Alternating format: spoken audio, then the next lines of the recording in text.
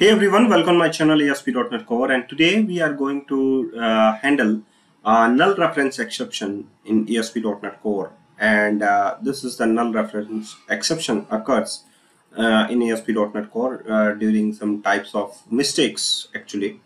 So here we have that is the employee repository, and employee repository with the get all methods. Here you can see that get all employees right there.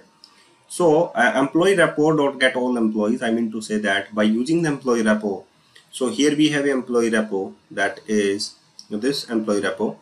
So that is actually implemented in here you can see that I employee repo.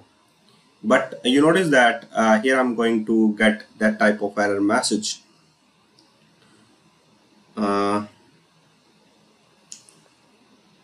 So here we have a employees, and we will get that System.NullReferenceException.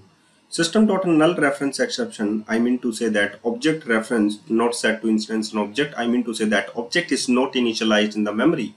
So employee repo is null right here. You can see that underscore employee repo is null because you know that here we have a constructor dependency injection. So both private variable, both private instance must initialize in the constructor. So just uncomment that section, and you notice that after the dependency constructor dependency injection, that employee repository is initialized with the employee repo. Okay, after that, that is initialized, so that is in the memory. So after that, that employee repo will call get all employees. So first to come in the memory, then after we'll get all the employees. So System.NullReferenceException, how to handle in ASP.NET Core, that is the video. Thank you very much for watching this. After that, you will see that your problem will be resolved easily, and all the employees will get on index page.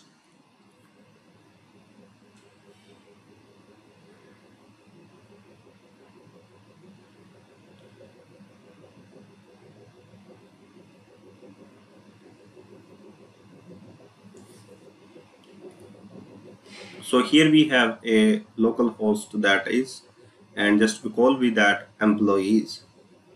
After calling the employees action method, you will see that here we have employee list without any error. So your problem will be fixed. So you can just, if you want to access any reference object, that is the object. If you want to get that object must be initialized in the constructor dependency injection right there.